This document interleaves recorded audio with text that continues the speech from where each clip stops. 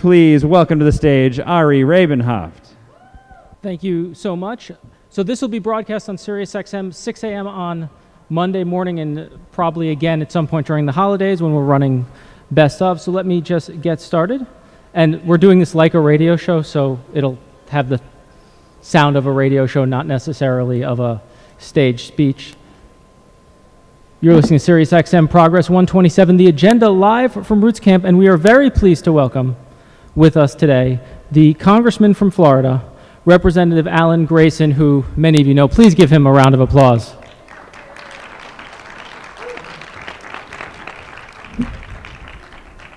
Congressman Grayson, thank you for joining us today. Thank you. I'm happy to be with you and also on the radio. Many people have told me I have a face for radio. One of the reasons I wanted to have you here is because I view you as more than a congressman. You're an organizer in Congress. And this is a conference for progressive organizers to get together. And the evidence of that is there was a Dave Weigel piece earlier in the year, not to brag on you on stage, but it called you the most effective member of Congress based on the amount of amendments you've passed. Now, you're a second-term, non-consecutive representative in a minority in the House, yet you're passing more amendments than any other member of Congress. That shows an ability to organize. What do you credit that success with? Well, we attack every bill, whether it's a bill on the floor or a bill in one of my committees, the Science Committee or the Foreign Affairs Committee. As soon as it pops up, we go after it. And this is true of bills on other committees as well. So I feel that my job is to take whatever the Republicans may toss at us and try to make it less bad, sometimes even better. And there are opportunities to do that. I don't think that I need to somehow meet them halfway. On the contrary, I think that I can implement progressive principles by finding things either that they regard as good for them for whatever reason, or things that they're afraid to vote against. And the other reason I wanted to have you here was the issue of Syria. You came out very early in opposition to Syria. You worked and you organized opposition to Syria. And this was a big victory for progressives because we went from a dynamic where war in Syria was a definite thing. The media had reported it. The political establishment was all lined up behind it. And you stood up very early and said no, and then organized opposition. So let's start with, why did you say no so quickly? Well, let's start with something that is in some respects even more important, which is the fact that it all started on your show. Well, that is more important. That people listening to your show heard the first inklings of organized opposition to going to war in Syria. And the fact is that it's a classic example of what I was just referring to. The Democrats saw the issue one way, the Republicans saw the issue the other way. It didn't matter. We both agreed that war against Syria was dangerous, it was imprudent, it wouldn't do any good, and it would cost a lot of money. And from the Democrats' perspective, I think the most important argument was the argument that it just wasn't going to do any good. We were not going to be able to remove the weapons of mass destruction from Syria. On the contrary, we'd run the risk that we'd put them in the hands of people who might do worse with them. Secondly, with regard to the Republicans generally looked at the war plans and said, these plans just don't make any sense to us. These plans aren't going to be effective. They're not going to accomplish anything. This is not a proper use of the U.S. military. These little pinprick attacks are not actually going to do anything, but they are going to, in the eyes of the world, weaken us. So the Democrats saw it one way. They were willing to give the president the benefit of the doubt, but nevertheless were concerned about what they were seeing, which is that it would be ineffective. The Republicans said this is not what the U.S. military is for. Either way, we ended up on the same side. And we had to organize the way that you were referring to earlier, whether it was through the media, whether it was online with our petition campaign, or whether it was just me talking to members of Congress individually and providing them with information from the media or from people who were in touch with the issue. We had to organize in every conceivable thorough sense. I think the media was in many respects the most important. We saw the polls move 16 points in 1 week as a result of what people were seeing on their TV screens, not just what the administration was trying to get out, which is basically to monopolize the conversation, but our arguments that were getting to people and they were sinking in. I remember doing 7 national TV interviews in 1 day. We did 40 interviews in 3 days when you combine all the different media. And it had an impact. because we were moving Congress, we were moving the House, we were moving public opinion, and we were organizing people who were vehemently against it. I think people who were for the attack were always no more than lukewarm. People who were against it were really, really against it. And the polls didn't show that flowering of vehement opposition. It wasn't so much that people were tired of war. People were fed up with war. They were upset with war. And we were able to galvanize that public opinion. You said organize, organize, organize. One of the most interesting organizing venues people don't talk about that's really interesting to me is the floor of the House during votes, because it's your opportunity to talk to members, to not necessarily even on Syria, but get co-sponsors for bills, target certain members who you might not be able to talk to otherwise. Could you describe that process? Well, yes. First of all, there's a firm rule with no exceptions that you can only vote physically present.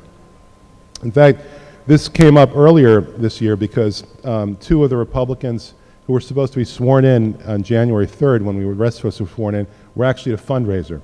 And they raised their hand watching the TV screen and pretended to be sworn in. So as a result of that, we had to redo all the votes all over again from the first few days because they hadn't been properly sworn in and they shouldn't have been voting until they were properly sworn in. Then they were ultimately sworn in properly. So well, they were swearing in on the lobbyist Bible. Right. That's exactly right. So there's this ironclad rule, no exceptions. You have to be there to vote. And there have been talks over the years, well, it's the 21st century, maybe people can vote over the internet, maybe they can call in their vote by telephone. If somebody misses an airplane, should we really penalize them for that by missing their vote? And the answer always has been, the system is there for a reason, and the reason is we are a collegial body. We are there not only to vote, but also to listen to each other, to talk to each other, to try to basically do business of one kind or another on the floor, to persuade each other, to entice each other, to try to create a certain solidarity. Now, of course, the House, like America as a whole, is hopelessly divided in many respects. But even in that kind of environment, it serves a very concrete purpose. Democrats still talk to Democrats, Republicans still talk to Republicans. Some Democrats like me still talk to the Republicans. And one of the secrets of our success in getting more amendments passed this year than any other member of Congress, Democratic or Republican, is the fact that I do talk to them, and I do try to, in some respects, make the argument to them. And people mistake this for, well, you go out to dinner with them and they like you, and that's how good things happen. That is completely false. The way that good things happen, the way you manage to reach across the aisle, is that you demonstrate to them that what you're proposing is in everyone's best interest, including theirs. Well, that's interesting because you often hear, well, Washington would be better if we all had breakfast together more, or had lunch together more, or had the same cat sitter. Then Washington would be awesome, but it's actually about working together and finding ways to get things done. I would invite some of those people who feel that way to actually have breakfast with members of Congress. They'll be bored. They'll be thoroughly unimpressed, I can guarantee you that. Most members of Congress have no special superpowers. It just doesn't work that way.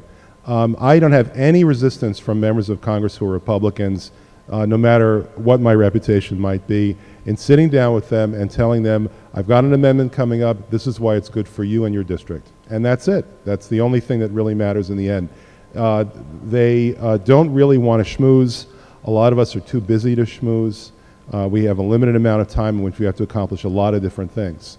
So what you do is you tell people the truth, you don't waste their time. That's the most effective way to make your point. Breakfast, lunch, and dinner is for the lobbyists, not for the members.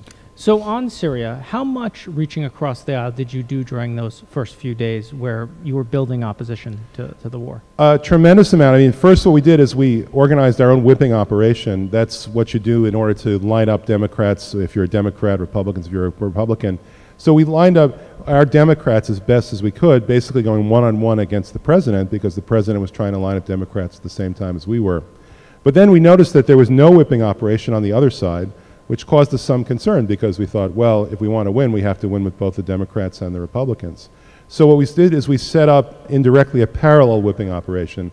We identified key people on the other side of the aisle who were definitely going to be against military intervention in Syria by the United States, and we kept feeding them things and encouraging them to send them around. Here, walk this around on the floor of the House. Here, send this around in a Dear Colleague letter. So we were giving them information that they could then used to persuade their own colleagues. And I went across the floor and spoke to a number of people on the other side when we had the time to do that. But what really worked most effectively was seeing it through our eyes, and at the same time seeing it through their eyes, and realizing what we were thinking about, realizing what they were thinking about, and then marshaling the arguments in favor of, of both sides being against the war. So you were whipping behind the scenes in Congress. On the internet, there was a whip count at Fire Dog Lake, there was a whip count at Think Progress. How much did that come into play with the private whipping you were doing in the House? Oh, very much so, because the administration's operation consisted entirely of what you and I discussed on the radio at the time, which is they wanted to, as they put it, flood the zone. They wanted to dominate the conversation. They wanted only information in favor of military intervention to be in front of people's eyes, and in particular in front of the eyes of members of Congress, because they decided to give us the vote on this. So it was super important to be able to break through that, whether it was through members of Congress or whether it was with the public at large. But in addition to that, the counts that you're referring to basically gave lie to the administration's arguments that they were winning. Above all, they wanted to create a sense of momentum. As soon as Pelosi and Hoyer and Boehner and Cantor, the four leaders of the parties in the House, came out in favor of military intervention, they said, it's all over. They'll bring huge numbers of folks along with them. And we knew it wasn't true, because I had been speaking to people on both sides of the aisle. I've been listening carefully to what people were saying and what people were thinking on both sides of the aisle. I knew it wasn't true, but we had to show that it wasn't true.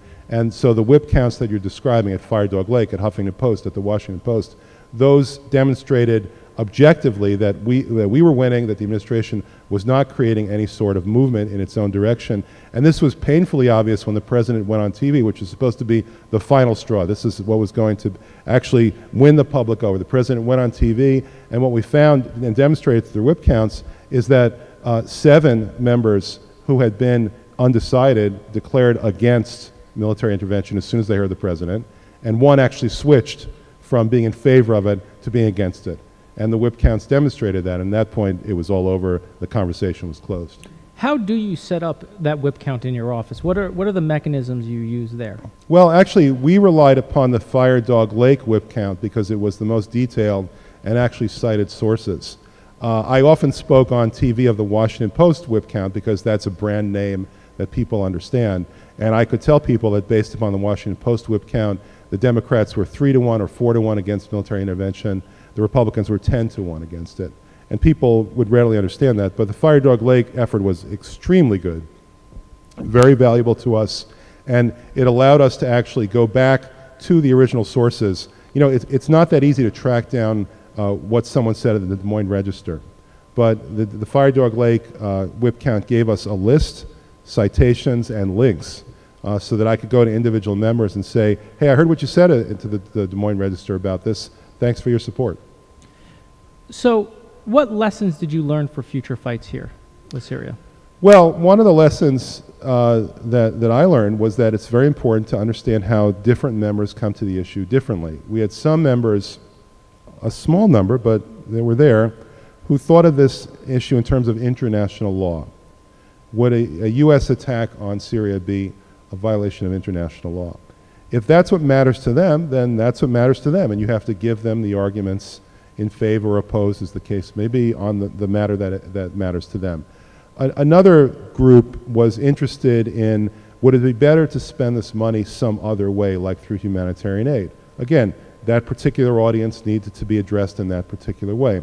Another group said, is this going to mean that we're going to have a supplemental Defense Department request for appropriation, and that means that we're going to bust the budget? And actually, there were more Republicans concerned about that than Democrats. Again, you have to think hard about what it is that's on people's minds individually and appeal to them. And then you have the general themes, the Democrats being concerned that the attack would be ineffective, the Republicans being concerned that it was not a proper use of the U.S. military. Now, one thing that's interesting to me is your tactics seem to be subsuming the tactics that leadership would use a decade ago and taking them on in an individual member's office. How much have you thought about the fact that leadership power is diminished by that? Well, it's not diminished by anything that we do, but it certainly is diminished. You can see the chaos that we've seen now for years with Boehner nominally in charge He's probably the weakest Speaker of the House in generations. We've never had somebody who had to rely upon the minority parties to get the votes that he needs time after time after time. We're now up to a 10. 10 times he's had to put a bill on the floor without having votes in his own party to pass it and relying upon Democratic votes to put it through. And of course, one abortion on the Farm Bill where he thought he had the Democratic votes and he didn't, and that ended up a major bill going down to defeat right in front of our eyes. So the leadership is impotent in many respects.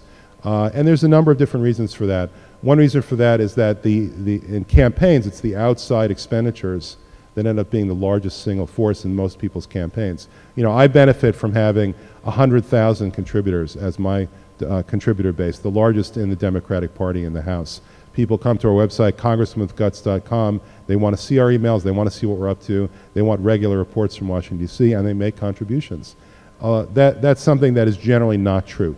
Generally now, what people are concerned about the most is the so-called independent expenditures in many races across the country. Leadership has no influence over that. Leadership cannot create an independent expenditure. It's independent. They cannot stop an independent expenditure. So in that sense, the leadership is weakened because they have much less influence over the re-election campaigns. Another reason why leadership is weakened is because some of the traditional tools are simply no longer there. The leadership does, to some degree, control committee assignments, but the committee assignments have become less arbitrary and more routinized in terms of seniority. The leadership no longer has earmarks to offer members of Congress in terms of cooperation or not cooperating. The leadership does still make an effort to some degree to raise money for individual members, but typically what leadership does now is that it just drops it into the party pool, the DCCC, the NRCC, and so and they drop it into the general pool. No individual member feels that he or she is going to necessarily benefit from that. So the result of that is that the leadership can do nothing but implore, beg, try to persuade, and that's something anybody can do. You know, that the secret to our success during that effort and other efforts is that we have the only tool that still exists, which is logic, reason, and persuasion. Well, with that, we'll be back after these words with Congressman Alan Grayson here live at Rootscamp on the agenda, Sirius XM Progress 127. This is going to be a fake break. They'll insert the commercials after. Fake break.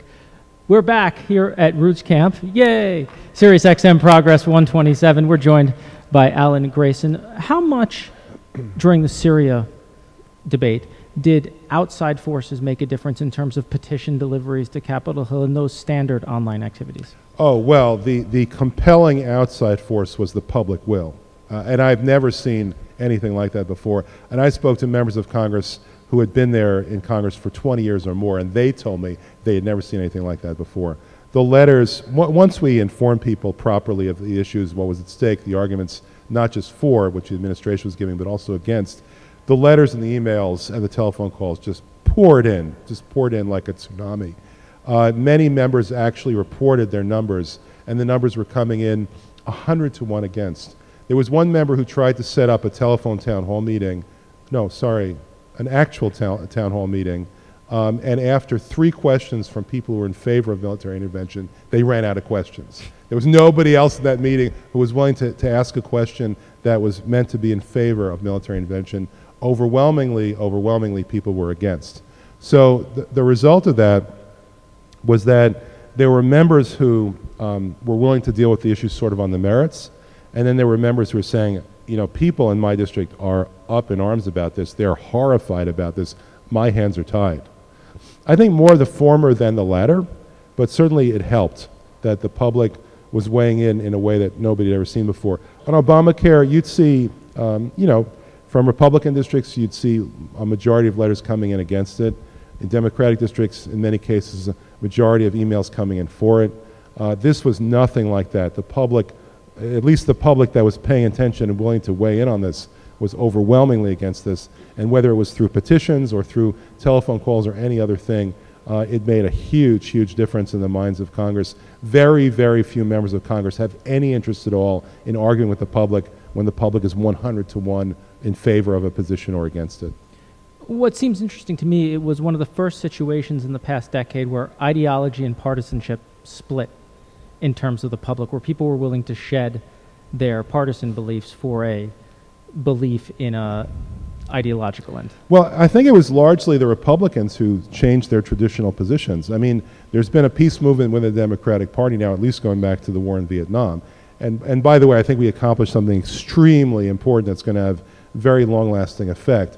One of the key desires of the peace movement was to make sure that you cannot go to war without public consent. And that's a principle that I think is going to be with us for a long time to come. It's our money, it's our lives, it's our blood, and therefore it should be our decision, a public decision, not some foreign affairs insider decision, not some Washington establishment decision, but a true public decision on whether to go to war or not. Now, that's been the Democratic position, at least going back to the 60s. The Republicans have traditionally been in favor of actions like this, and they changed their mind. And I think the key reason why they changed their mind, for better or for worse, is the identity of the commander-in-chief. If Obama's for it, they're against it. And that's true whether you're talking about health care reform or about tax reform or about military intervention in Syria or about anything else.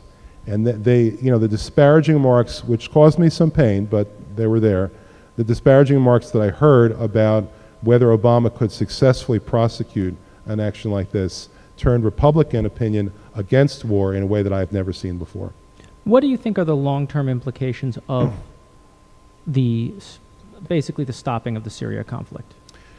Well, first, I think the key long-term implication is now there's, in essence, an addendum to the Constitution. You know, the Constitution says that Congress has the authority to declare war.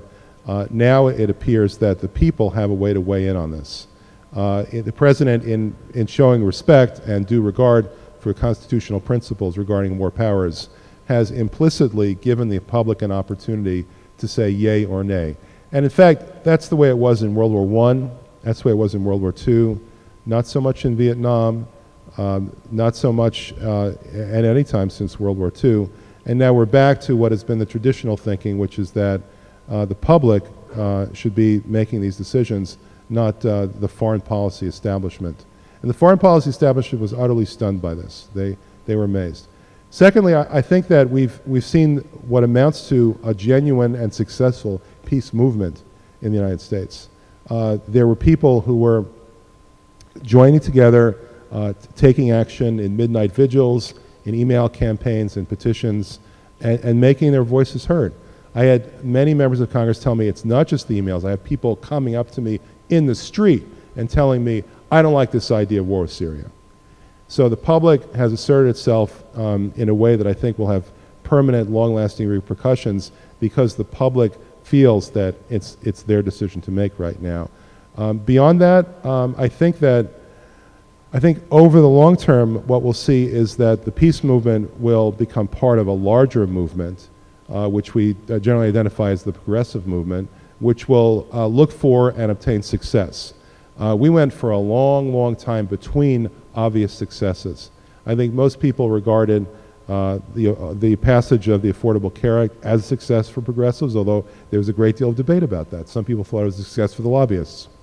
But in any event, we go for long periods of time without success. This was a genuine, unequivocal success for peace, and in my mind, success for progressive values. I talk about progressive values in terms of justice, equality, and peace. This was very important to me. I ran as an anti-war candidate in 2006 and 2008. Different war, same principles. What advice would you have in closing for people here at Roots Camp, for people out listening on Sirius XM, for influencing Congress without being a highly paid lobbyist? How can people make a difference? Is it phone calls? Is it letters? Is it emails? If you wanted to organize to get an issue blocked or through Congress, what should people do? Well, I think immediately what we should do is what we did, which is to galvanize public opinion and elevate the issue. What the establishment, the foreign policy establishment, the lobbyist establishment, the military-industrial complex, the spying industrial complex, what they want above all is for nobody to talk about anything. They want public discourse to be silent because that way they get what they want. They always get what they want unless people are paying attention. So in the case of Syria, we saw a major change. I think we're going to see a major change now with regard to the Trans-Pacific Partnership coming up. the fast-track legislation that the president will be introducing soon, I think people are going to be up in arms against that in the same way. So basically you have to elevate the profile of the issue to the point where you have massive numbers of people, millions in the case of the Social Security Medicare cuts. I delivered 3 million petition signatures to the president and Speaker Boehner against Social Security cuts. When you produce those kinds of numbers, they can't help but pay attention, and they realize that people are watching and they will have to pay a price if they ignore. But beyond that, I think ultimately we have to change our system of campaign finance. The reason why the lobbyists have the inside track is because the lobbyists have the $10,000 checks, and they also have the independent expenditures. And that's a system that has degraded public policy making in this country to the point where, for instance, you could literally have 90% of the public in favor of a change in public policy, like, for instance, mandatory background checks for gun control, and it doesn't make any difference. Congressman Grayson, thank you for joining us today on the agenda. Thank you for delaying leaving Washington, D.C. to be here with us. It's always a pleasure. You have an outstanding show. It's one of the few places people can turn to find out the truth. Thank you very much. And we're going to continue here with a panel with Ty Masdorf, Adam Green, and Marcy Stetch about organizing for 2014. So stay right here. We'll be back after these words. Hey, nice to see you. And we're back on SiriusXM Progress 127. This is the agenda from Rootscamp. We're joined now by Adam Green, Executive Director and founder of the PCCC, Marcy Stetch of Emily's List, where she's National Press Secretary, and Ty Masdorf, who's Campaign Director of the Senate Majority PAC. These are three of the people who will be organizing for both Democratic and progressive victories in 2014. And I wanted to have them here to talk about what do you think is necessary for us to win at the ballot box in 2014. And let's just start with that. Adam, why don't you go first? Sure. So to sum it up in 2 words, economic populism. Economic populism is the issue of our day and is the issue that is motivating many voters at the polls. And if Democrats embrace it, people like Elizabeth Warren have proven a model for winning those voters. When Democrats don't embrace it, that populism goes into the other camp and the Tea Party gets those voters. So that's the path to success for our side. To quickly relay one story that I think exemplifies that, in 2002, I actually spent a year in South Dakota working on Senator Tim Johnson's re-election campaign and became the accidental liaison to the farmer-rancher community because the Farm Bill was up that year and I was doing press. You seem to be someone who I would say relates to the farmer-rancher community well, Adam. We had a Jewish vegetarian guy from New Jersey relating to these very carnivorous people from South Dakota, and pretty much every other press conference we did were about farm issues. So I became the main person interacting with these people and talking with them for hours upon end. And what I realized at the end of the day was, these were pro-life, pro-gun, culturally conservative voters who ended up crossing party lines and voting Democrat. And we won that race by 524 votes because Tim Johnson was campaigning hard on economic populism issues, defending family farmers and the little guy on issues like Social Security against big corporations. And the whole time, they were grumbling in my ear, Tom Daschle's not like him. He's different. And 2 years later, the person that we beat, John Thune, ended up, unfortunately, beating Tom Daschle. So what I saw was, especially in the red states, we need to be even bolder on economic populism issues. And if people like Mark Pryor and Mary Landrieu and others adopt economic populism and fight for little guy this year, we should have really good majorities next year. Marcy? Well, thanks for having us today. It's very exciting to be talking about 2014 because 2014 is going to be huge for women candidates. Emily's List, the organization I work for, has been around for 28 years, and we are aimed at electing more pro-choice Democratic women across the board, up and down the aisle, and across the nation. And in 2014, looking out ahead at some of the most highest profile races there are, it's clear that women are the answer. In 2010, when the Tea Party took over and they came in with their whole movement, I don't think any of us anticipated that they would be waging the war on the backs of working families, and in particular, working women. And it's so clear that the best way to push back against these Tea Party Republicans is to elect more progressive and pro-choice Democratic women. In 2012, we saw historic momentum for electing women to Congress. We have a historic number right now, and that's much to the success of our organization and to a number of the women who we support. But looking forward to 2014, Places like Kentucky, where you have Allison Lundergan Grimes, who's running against Mitch McConnell, Michelle Nunn, who's running against a whole pack of crazies in the state of Georgia. You've got Mary Burke, who's running against Scott Walker. These are all really important, high-profile races, and these are opportunities to get some of these Republicans who should have never been there in the first place out. So for us, we're squarely focused on 2014 right now and excited about building on the momentum that we had from 2012.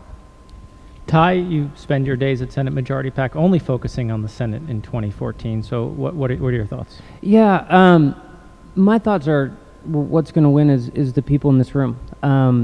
If you look at what sort of conventional wisdom is 2014, the electorate's going to be older, the electorate's going to be whiter, the electorate's going to be more conservative, and that hurts Democrats. And I don't know if that's necessarily true if folks get out and organize. Virginia's a great example, right? In 2012, President Obama was able to win. In 2013, Terry McAuliffe kept the sort of the Obama electorate, whatever, however you want to describe that. 20% was African American, youth turnout was up, Latino turnout was out. If you look at Wisconsin, in 2010, Scott Walker and Ron Johnson won, two guys who have absolutely no business winning Wisconsin. What happened? 8% of the electorate was 18 to 24, and I think 9% of the electorate was minority. Now look at 2012, you have President Obama and Tammy Baldwin both having overwhelming victories in Wisconsin. You have the youth vote up to 11%, you have the minority vote up to 10%.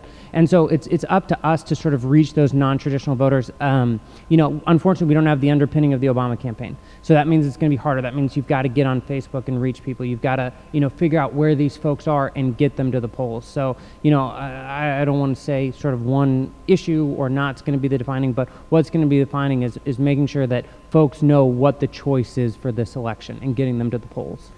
To you again, Ty, how much do you think Tea Party crazies will come into play in, let's say, Texas now, Kentucky, and elsewhere? Yeah, I think that it's a huge problem for the Republican Party.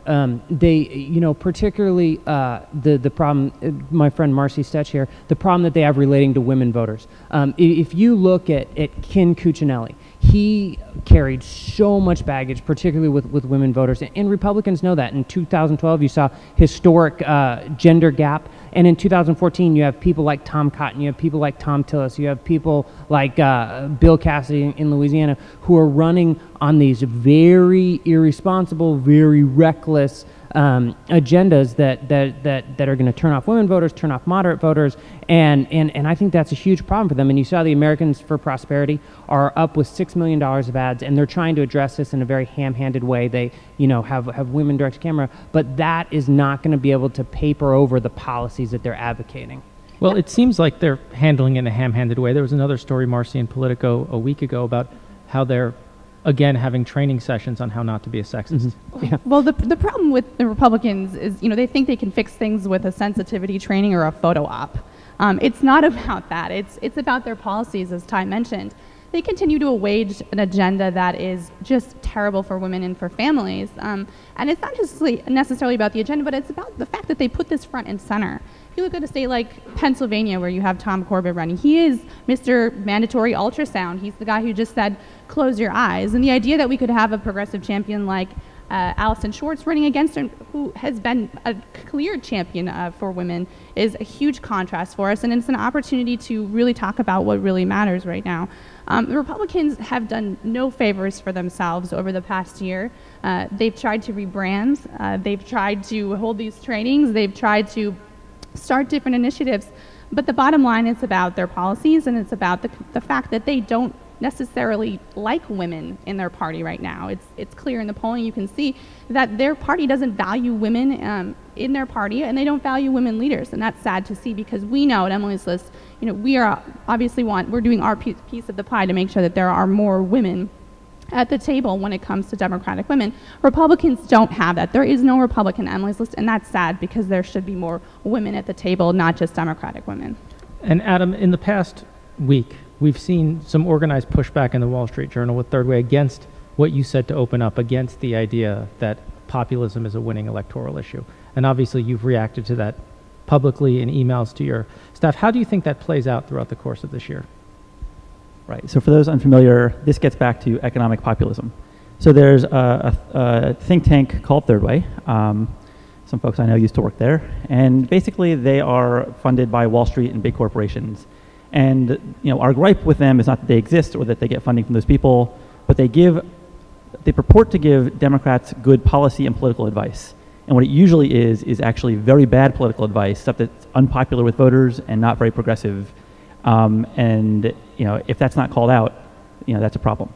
So one great example is during the public option fight, the New York Times poll showed that 80% of Democratic voters, 70% of independent voters, and at that point, 50% of Republican voters supported the public option. That same poll, almost in the demographic section, had a question about, would you call yourself liberal, moderate, or conservative? We do polling all the time. Almost never is the number of people who call themselves liberal over 20%. It's kind of Republicans have been very good at scarring that word. What Third Way did was they looked at this and said, hey, the public option is a liberal policy. Only 20% of the voters are liberal, so Democrats run away from the public option, even though there was a straight shot answer to that question in the same poll. And the problem is that they're giving Democrats really bad advice.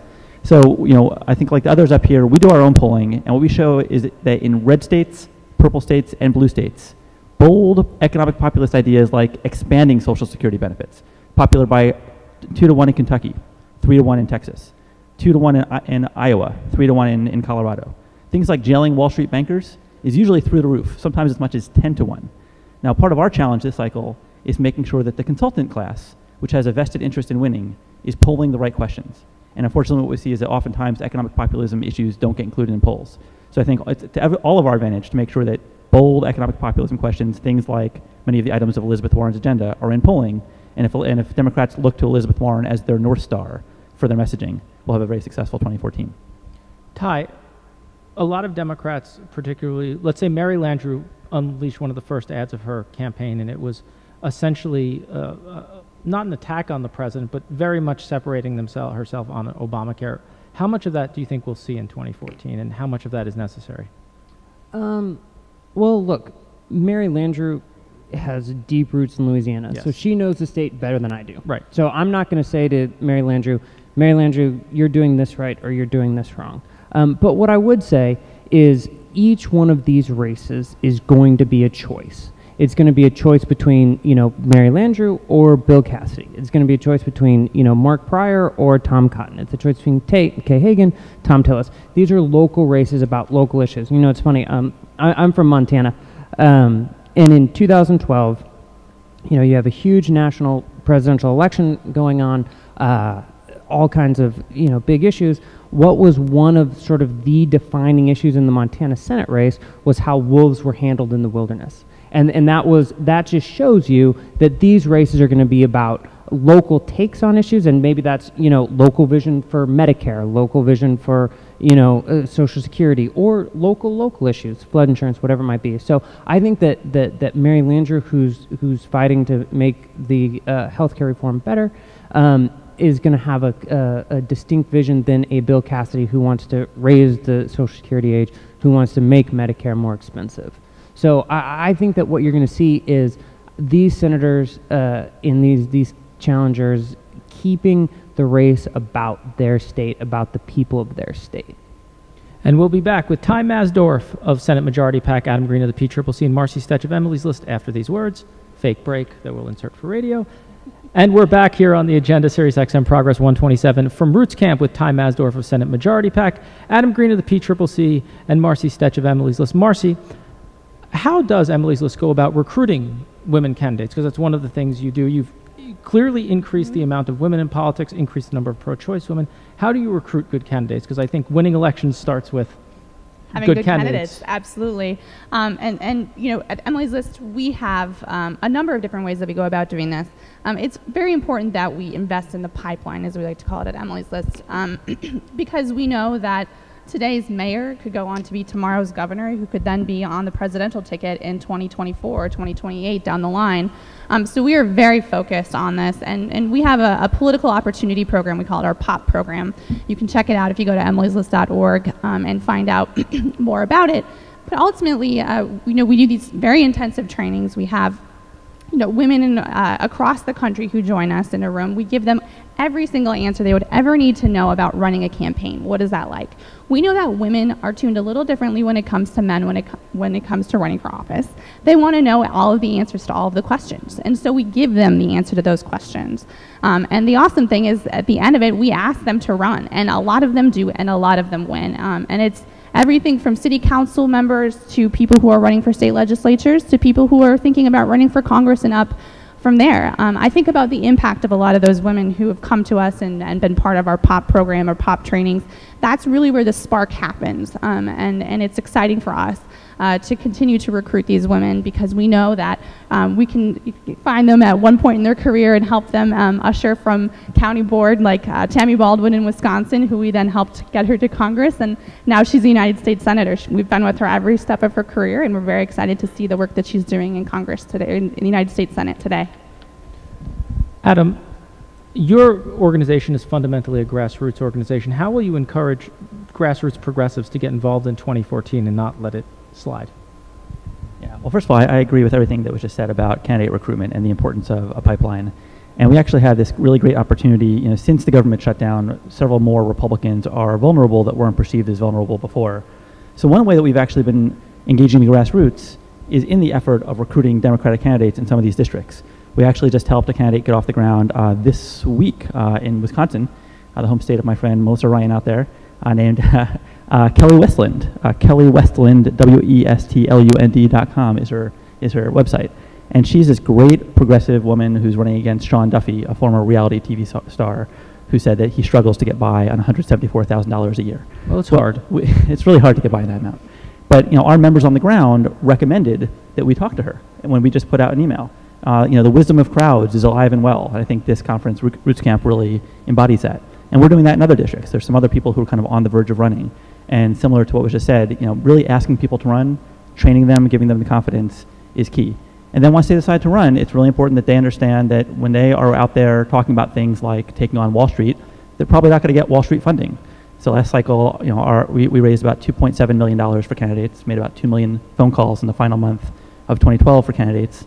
The high water mark was Elizabeth Warren, but that went all the way down to House and even City Council in some places. We're happy to have a member of our team, Katrina Shanklin, who's in her 20s, run in a competitive primary in Wisconsin, and she's now the youngest member of the Wisconsin legislature. And that was thanks to grassroots support. So the grassroots have an enormous role to play, and this Roots Camp conference is really the embodiment of how we can perfect some of the best practices that all of us use. Now, Ty, how does Senate majority, how do you decide what races to be involved in and what ones to let go? Not specifics, but just the metrics you guys use when you make those decisions. Yeah, a couple things. One, we're involved where races are competitive. So, right now, knock on wood, Republicans haven't been able to expand the map. They haven't been able to get into a Colorado. Scott Brown's kind of flirting with New Hampshire, but I don't really know. I mean, Adam probably has more experience with Scott Brown than I do. I mean, he doesn't seem like he's that credible. They haven't been able to really get off the ground in Minnesota. So what we're looking at is, one, where these races are going to be competitive, and then two, we came about as sort of a response to a lot of the right-wing money. So you see Americans for Prosperity who have put $5.5 million into North Carolina. They've put $1.7 million into Louisiana. They've put almost $1 million into Alaska, which pretty much can buy the entire state a lobster dinner. So that's when, when we see these places that these right-wing groups, Karl Rove, are getting involved in, we're there to fight back. Because one of the things I was talking about, 2010, the electorate obviously being sort of less this rising American electorate. And one of the things that we saw is our candidates were just getting slammed on the airwaves. In Wisconsin, it was almost 3-1. In Pennsylvania, where Pat Toomey had no business winning the state of Pennsylvania, there was $8 million in outside spending versus $70,000 for Sestak. So that was like an huge, or 700,000. So almost an 8 to 1 advantage. So we had to fight back against this. And look, the Koch brothers are worth $22 billion. So are we going to be able to match them dollar for dollar? No, but we have to stay competitive on the airwaves. And I would add to that too. It's interesting, you know, being up here with so many people in the progressive movement. I mean, we have to join forces. Like to Ty's point, we're never going to be able to match them dollar for dollar. But the awesome thing is how many people in the progressive movement are committed to joining together. I think about our Women Vote program, which is a program that's designed to turn out women voters, educate them about the stakes in the election. In a state like Wisconsin, for Tammy Baldwin's election in last cycle, we came together with unions, with other organizations, progressive organizations, and spent the money we needed to spend to make sure we turned out women voters and got people to the polls. I think Democrats and progressives are very smart to know that we can't do it alone. We're never going to be Carl Rover, the Koch brothers, or anyone who's going to have a lot of money just independently, that we have to pool our resources. And we see that happening every day in the progressive movement. So it's very proud to be part of that. And just, sorry, one last thing on that, and that goes back to the people that are here and the people that are listening. You know, in the Obama campaign, we had this great tool called targeted sharing, which allowed you to reach out to your Facebook friends. What was the name of that tool? Targeted sharing, I think is. Okay, sorry, I just didn't hear. Oh, yeah. But it was this great program where, you know, you could reach out directly to your Facebook friends. And I think that, like, on election day, it was the first time that an incumbent actually won the undecideds. And that's because people were able to reach out. You know, look, there was almost $2 billion in television ads. So people were turning off their TVs, their mailboxes were full, you know, their phones were ringing off the hook. But if I got a note from Marcy on my Facebook page that says, hey, turn out and vote for this candidate, or, you know, if they sent me an email, that personal touch is what's really going to cut through. So I think that things like that are so important. It's you know, that we talk about people power a lot, and one of the impacts of people power is being able to sort of cut through a lot of the clutter. Adam, what's the biggest change you've seen right there? What's the biggest change you've seen since 2006 in terms of online tools, online organizing, and what do you think the biggest change will be moving forward? Yeah, we're definitely at a much more sophisticated, you know, place than we were in 2006. You know, I guess blogs were still kind of getting off the ground. There was, you know, one or two big email lists in the game, and now there's, you know, I think it's just kind of common practice to mobilize mass amounts of people online. You know, what we're doing with data these days, the ability to manipulate it and really kind of, with a precision, target voters and target volunteers, donors, is just, well, you know, it's light years beyond where it was before. And I think that gets to a point that was just made about people power versus, you know, corporate power, people power versus big money. You know, I worry sometimes that, you know, that juxtaposition can get a little cliched, but it's so true. If you think about how the Koch brothers spend their money.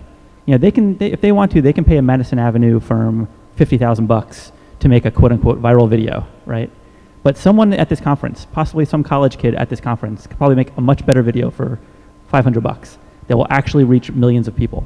And that same ethos transcends. But how will the consultant feed their child, Adam? How will they feel that? How, especially when they're struggling with only $174,000 a year or more.